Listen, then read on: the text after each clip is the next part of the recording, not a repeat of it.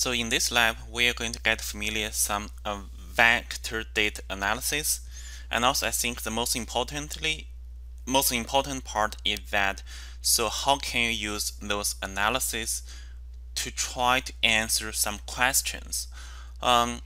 So here you can see we have the ArcGIS Pro is open. So let's first create our map and download the data that we need for this lab. So let's create a template, open the map template, and let's call it lab 7. And again, we are going to save our data into our OneDrive folder.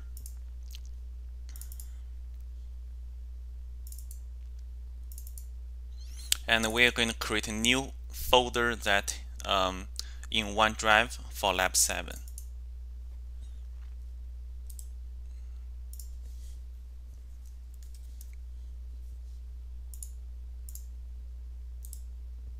Okay, so lab 7.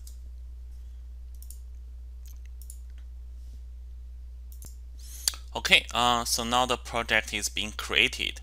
So let's first go to catalog and let's download the data that we need. So let's go to catalog portal and let's download the population data that are maintained at the Living Atlas. So where the Esri maintain those data. So let's search population state. And specifically, we are looking for this one, ACS population variables. So let's drag this one to our projects. And it contains 3 layers. So the population at the state level, population at the county level, and also population at the census tract level. So we just need the first one. And also if you right click the attribute table of this one, you will know that actually each layer contains a lot of columns. So we just need population for each state and also for each county.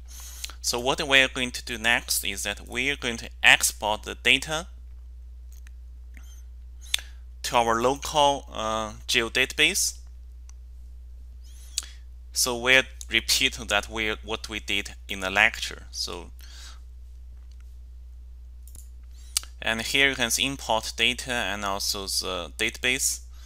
So let's call this one state population, and let's keep the state GNIS code, geocode, postal code, name. We don't need the area of the land. We don't need the area of the water. And this is the total population, so we can keep that. And everything beneath total population, so we can use Shift key and we can remove. Okay, so make sure that we just keep 1, 2, 3, 4, 5, those 5 columns, especially we have the name of the state and also population. And let's run this export. Okay, so we have the state population being exported. So if we check the attribute table, and so we have exactly what we want: population, state name, and also the other code that we may need in the future. And let's do the same thing for the county. So let's see, data, export, and this one, let's call it county population.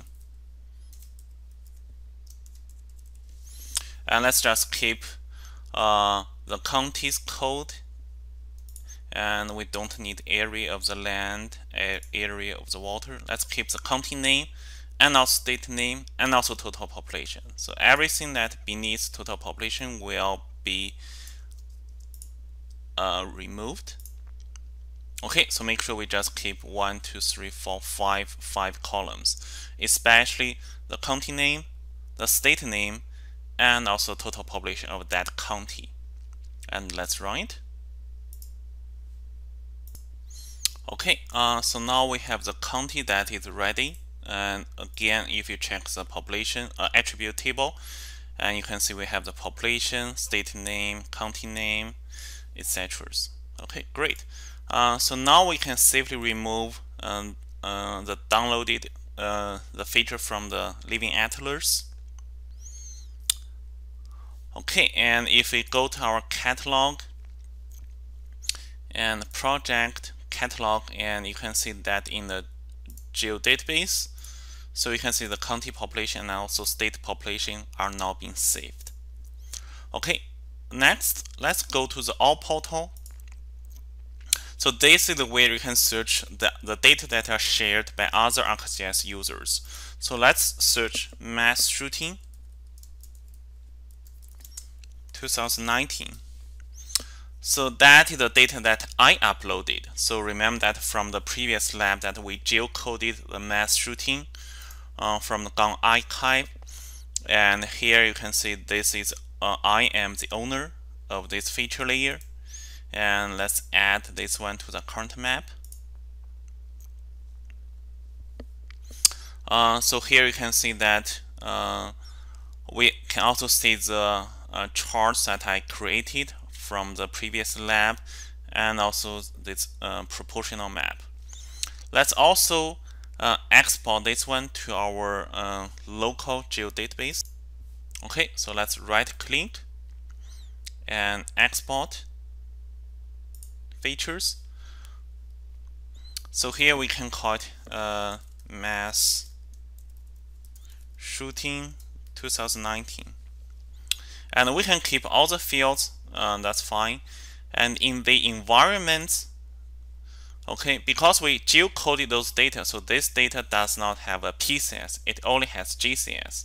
So here there's also an opportunity that we can define the PCS for those geocoded points.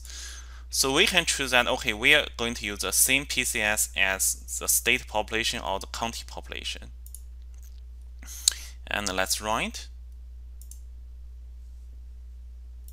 Okay, so now we see that mass shooting has been exported to our geodatabase. So now we can safely remove the one from the all portal. So now we have our data ready. So we have the mass shooting. In the 2019, we have the population at the county level, and also we have the population at the state level. So our first question focuses on the mass shooting at the state level. So here we can see that those are the events of the mass shootings. So for each single mass shooting, we know that where they are located and also how many people being killed or injured in each incident. Okay, so that's the data we have. So now the question is asking that, okay, so at the state level, so how many mass shootings are there for each single state? And also what is the total number of people being killed or injured for each single state? Okay, so the question is that how many number of the mass shooting incidents in each single state, and also what's the total number of people being killed or injured. For example, in this case, West Virginia has 0 incidents. That's great. And also you can see Virginia, there are several. Okay, so there are two spatial analysis can help answer that question. The first one is one that we mentioned during the lecture. So if you remember that, we go to the analysis, and you can just open the toolbox and also find out a spatial join, so that can help answer the question directly. Or if you know that in this tool window that spatial join actually is one that has been frequently used, so we can also call it from here. Okay, so let's click spatial join, and in this case the target will be the state, and the join feature will be the mass shooting. Okay, and the output. Okay, so output we should be very careful about output, because if we give inappropriate output, so we can easily forgot what we are doing. So spatial and join mass shooting, and we keep 1 to 1, and here we can see we keep the population and the length, area, name, etc. For the incident date, we don't need that information. For the state, we don't need that information. For county, we don't need that, and also address, we don't need that. For people being killed, yes, we want to keep that one, and also for the aggregation or for the merge rules, we want the total. So that means for each single state, they will sum up the number of people being killed, and also similar for the number of people being injured. So we also want the total. And the match operation optional, here we can choose intersect, which is perfect. And now let's run it. Okay, so now you can see the result is here. So if we uncheck all the others, just look at the spatial join, and if we right click the table, and we'll see that we have 52 states, and we can see that for different state, the join account is how many points are located within each state. And we actually can sort this one. Let's say descending order. California has the most number of the instance, and followed by Illinois. And if we go to the right, and we can also see the total people being killed and also total people being injured. So we can also easily sort those values. Okay, so Texas is a state that has most people being killed, and if we sort by injured, so California is also a state that has the most people that have been injured. So now we have the data, we can further visualize or explore the data. So for example, we can create a map to show the number of the instances in each single state just based on this spatial join feature. So let's say we make sure this one is selected, and we go to the appearance, and we can create a graduated color.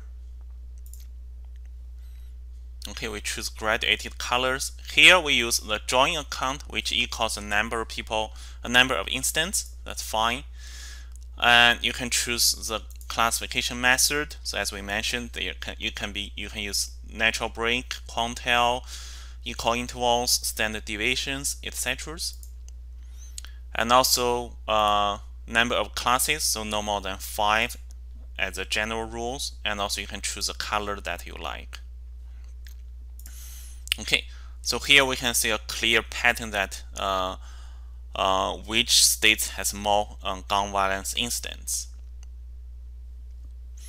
You can also perform some non-spatial visualization. So for example, here I can create a chart, or I can create a scatter plot matrix, where I'm interested in seeing that how the population is related. So let's say I want to see that the population relate to the number of instances and also number of people being killed and also injured. So I hit apply.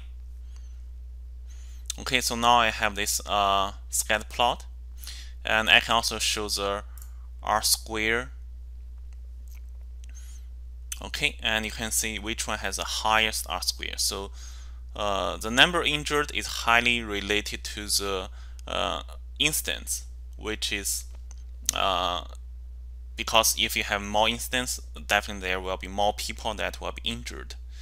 And also population versus number of people being killed, so R square is 0.70. Okay, so that means if you have more, the state has more population, so it's highly likely that there will be more people being killed. Okay, so that is a scatter plot matrix. So that's one way that we can get those results.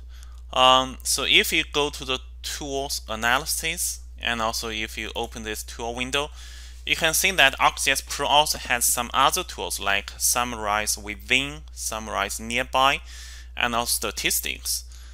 So if you are not familiar with spatial join, I feel like summarize within might be more intuitive. So let's try that one to answer the same question. So the question is that for each single state, how many people being injured and also killed in total. So let's say summarize within. And again, input polygon will be the population for each state. And also summarize feature, we are going to summarize the mass shooting in 2019. Okay, and output. So here again, pay attention to the result. So let's say we want to use the population summarize mass shooting. Okay, and in the field, so here we can say, okay, for the killed, we want the total, and also for the injured, we also want the total. Okay, you can also add additional group field, but here it is not necessary. So you can see that summarize within is kind of more intuitive. So if you're not familiar with the spatial join, so you can also choose summarize within. And now let's run it.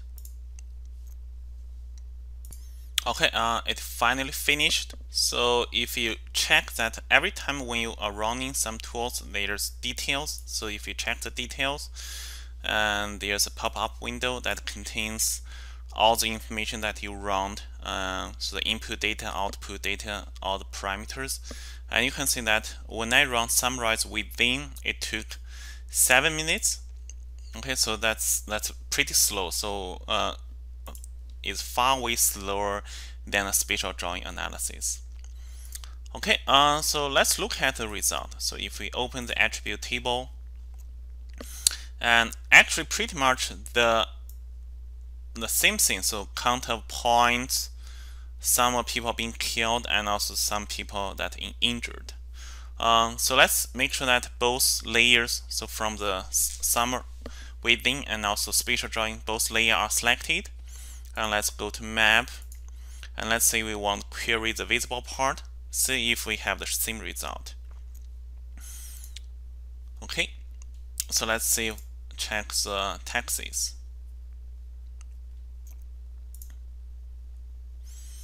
And for taxes, we can see, we can simply maximize the window, and we can see for the first result, 31, 73, 146. For the second one, 31, 73, and also 146. So that's pretty much that's exactly the same. So that means to answer the same questions, there are several ways that you can do that.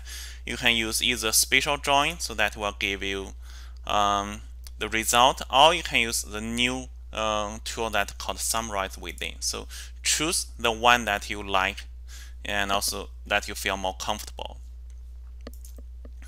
Okay, so let's remove those results, and let's also remove the state population. So let's just leave the county population and also the mass shootings.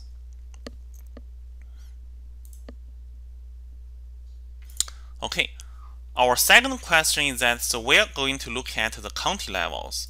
And so for each single instance, so we want to say that what is the population that within this within a buffer, so within a buffer that with radius of 50 kilometers.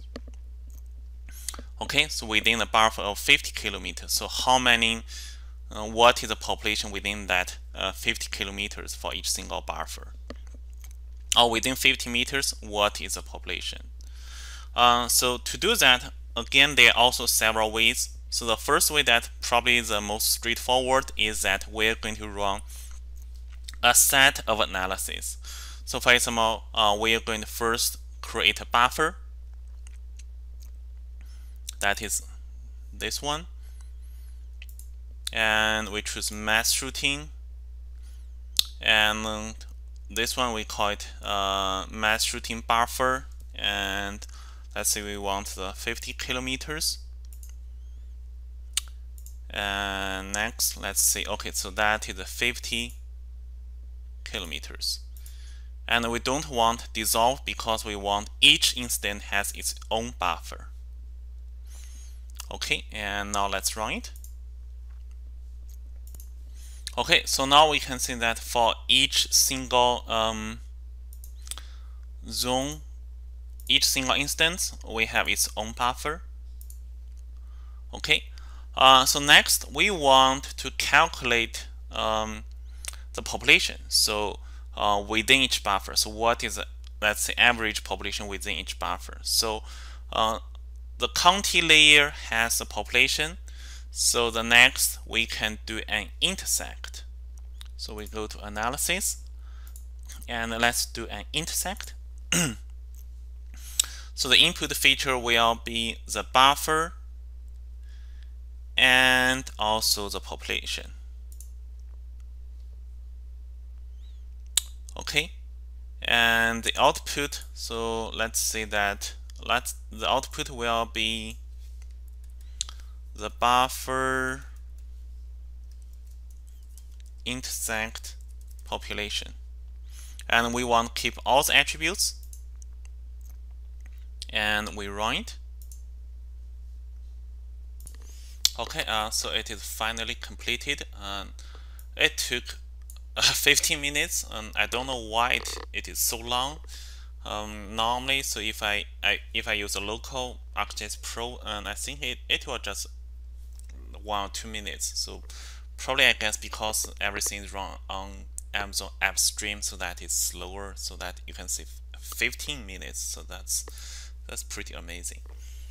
Okay, so look, if we look at the intersect part, and we can see that for all the part that so the overlapped when the buffer overlap with the population, so we have a unique part. Okay, so that if each buffer covers different counties, so that will be a unique counties. And if we open that attribute of this intersect,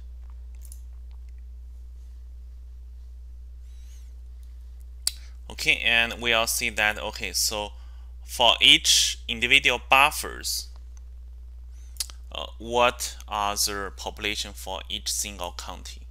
Okay, so for each individual buffers, what is the population? Okay, so what is the population for each county? Okay, for example, if we look at the first one, okay, so that is this part. We can see that the population of that county is less than 200. Okay, however, in that instance, we have 4 people being killed. And if we move on to the next one, to another one, we can see for this part, the population is this, and also it's a same buffer, I guess, actually. Yes, same buffer. So this county that has 200 population. Okay, so now we know that for each county that each buffer covers multiple counties, and different counties have different number of populations. So now we want to know the average population for each buffer, so that is within 50 kilometers of each instance. So to do that, we can also go to the analysis, and here now we can use this summarize statistics. So let's click that, and here the input table will be the intercept, so the buffer intercept the population, and output table, so so they just give us an automatic output table. So let's mass routine intersect. Let's just call it mass routine intersect summarize. Mass routine intersect POP summarize. Okay, and for the field, so now let's say we can get the population. Okay, county population, and we want the average. Okay, and we can also include the people being killed, and we can get the average. So that will be the same actually, and also people being injured. Let's say the average. So here the case field. So based on which case field, so we want the FID of the buffers. Okay, we want the FID of the buffers. Okay, so basically we want to see, okay, so for each buffer, what is the average population? So here, for example, for this buffer, we have 1, 2, 3, 3 different counties. So we want to calculate average of the population. The average people being killed and the average people being injured will be the same for each buffer because the value will be the same. Okay, so now let's run it. Okay, so let's look at the detail. So it took about 2 minutes, so that's okay. Now let's look at the table. Okay, so now we can see for different instances, so we can see the average population and also for that instant, the number of people being killed and also being injured. Okay, so here we have this result. Of course, we can create visualizations. So for example, if we want to create a chart, we can create a new chart and scatter plot matrix. And here we can see that the population and also people being killed and also injured. Okay, so you want to see that if there is a strong correlation that within 50 kilometers, if you look at R square, we can see R square is almost 0. And if we look at the line, the trend line, linear trend line, you can see that it's off. So there's no strong correlation between number of people being killed or injured versus the local population, so the population within 50 kilometers.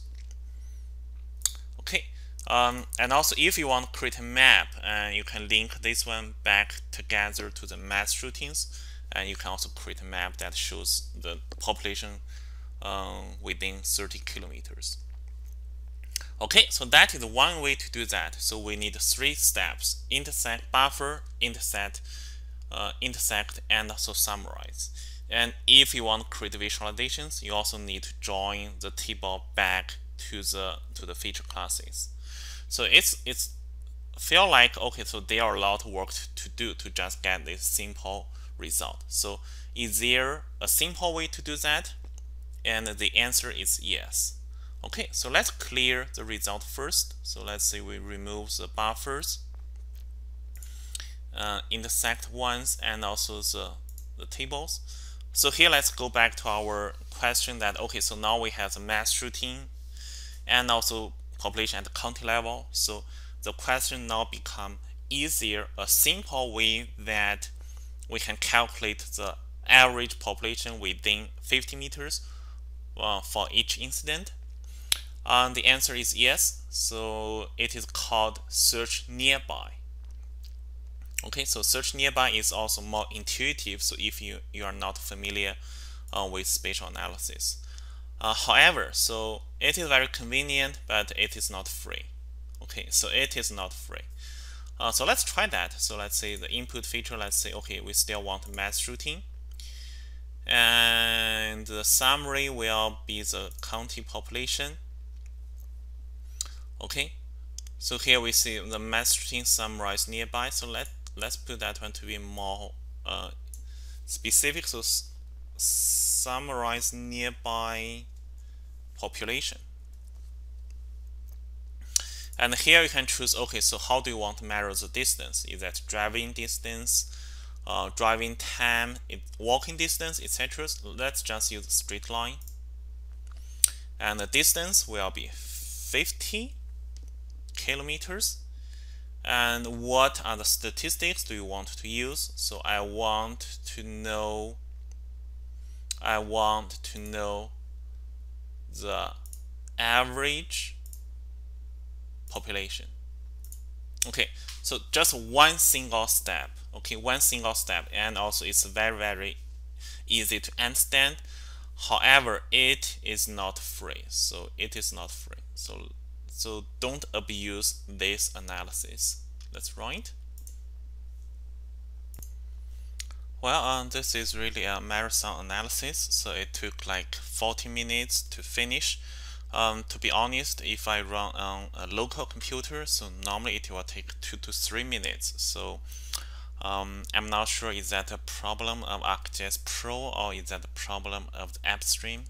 For AppStream, we are also using a decent instance. So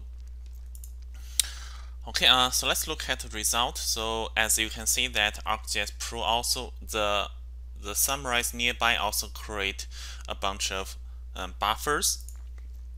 And if we look at the attribute table, and you can see that, yeah, they create those 50-meter buffers where we do have number of people being killed, injured, and also the average population. So that is the last column. So if you want to, you can also create visualizations, either a scatter plot matrix or create a map. So let's say that's something that's slightly different than the way that we did. Okay, and basically you can see it's much similar. So the R square are zeros. Okay, so I think the results are consistent to the one that we have done earlier. Okay, so that is second way that how we can calculate the average population within 50 kilometers of each instance. Okay, my last scenario is that, okay, so suppose what if I don't even have the population, so I just have the mass shootings that in each locations in the past year. So but I still want to get the number of the average population within 50 kilometers. So is that possible to do that without population being downloaded? And the answer is yes. So if I go to this tool window, I can see there's also a new tool called Enrich. I really like this function because so that basically you just need to bring the data that you are interested, and you can always enrich your data. So you don't need to go to the sensors website to download those data. So you can just click the enrich and they can do everything for you. And also, of course, you can see that this will also cost credits. So let's say try it. So let's say I want to enrich this one. And how do you want to name your output? So that's enrich. That's fine. And let's add variables. And now you can see it's great. So here you have the variables in different categories like health, housing, spending, race, education, crime, policies, etc. And we are looking for the population. So let's click population.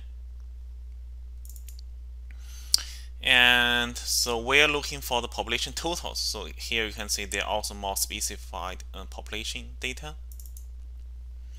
And let's just look at 2020 total population. Okay, so yeah, so that's also another advantage because when we download data from sensors, we can only download from 2019, but here you can see 2020 is also available. Okay, so that's pretty cool. And here again, you can define your distance, how to measure the distance. Do you want straight line, driving, etc.? So let's just straight line.